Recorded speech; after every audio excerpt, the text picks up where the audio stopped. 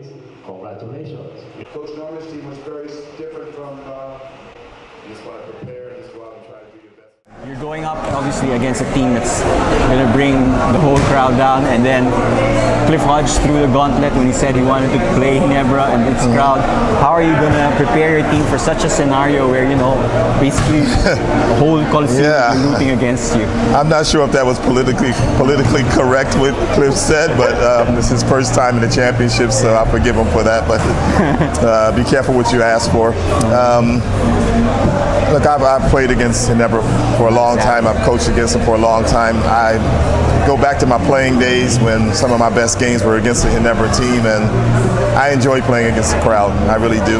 The way I look at it, they paid their money to come see me play, so I like to go out and perform well, and hopefully they'll respect me for that, and I hope my players do the same in this series.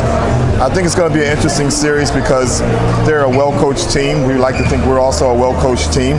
They're very talented. Because they're missing one key player, it gives it a little bit more balance. They're missing Greg Slaughter, so we don't really have that height disadvantage we would have had if he was around. So we can match up a little bit better inside the paint.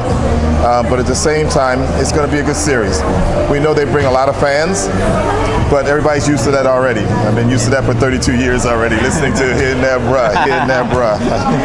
Cliff Hodge, before Game 5, he was asked who he wanted to face in the finals, and he said Ginebra because he really wanted to play against the crowd.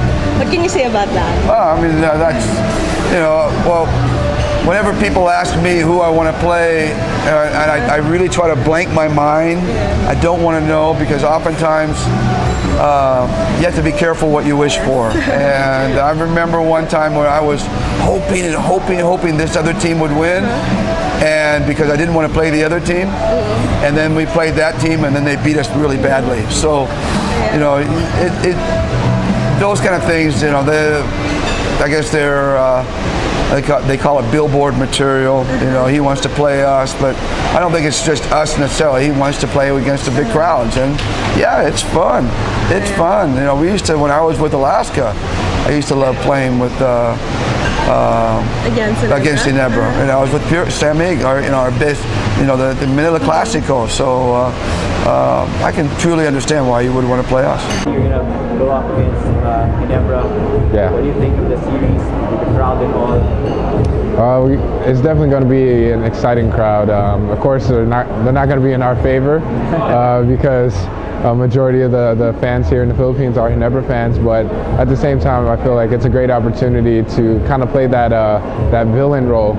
I know Kobe just retired, and that was one of the things that he mentioned throughout his career, is that he played the role of the villain a lot of times.